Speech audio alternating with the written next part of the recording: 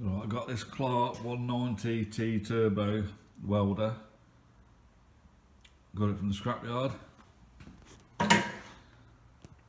Cleaned it all up a bit. The problem was it weren't wire feeding, so check the board. Everything seems alright on that.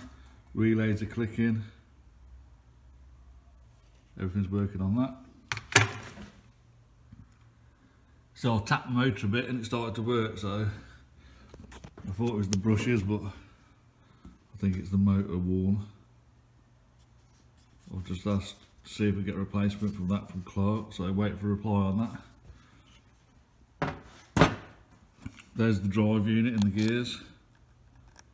Basically bolts from this side, quite long bolts, go through the back part here. Here's the holes. This is where your motor connects to, into your gearbox. It's pretty easy. Just screwed onto them 3 screw holes. So it's pretty easy to work on these. Just the motors are easy to take off and replace. The gearbox setup is not very hard at all. These all pull off and the order is pretty easy to find.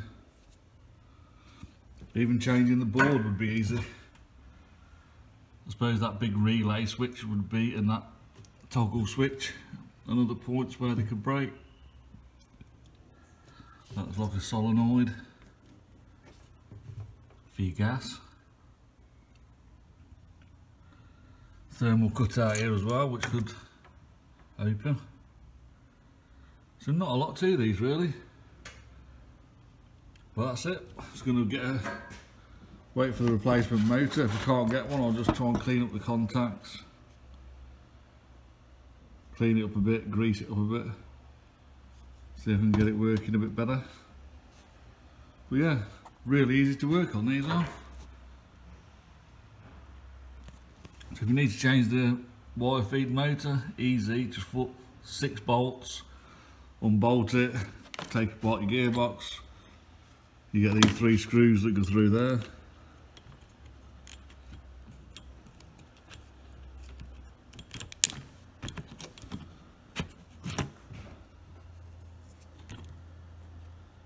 Like that. So you've got 3 that hold it in. If you can find a motor, if not, just put some new brushes in and clean it up. If you need to change the board, you just take the knobs off the front. Just get them. That one's got a screw through there, and these 2 have that little bolt hole there that you undo and they pull off. Unscrew these fasteners. 2 positive drive screwdriver, sorry, 2 Phillips screws, and that just pulls free. I've marked up all the wires. Top's a white one, which is connected to your blue one, and 3 down is a white, 2 down, 3 down, and bottom. And then you've got that second connector at the top. So really easy to work on. I'll put that motor in and see if it works.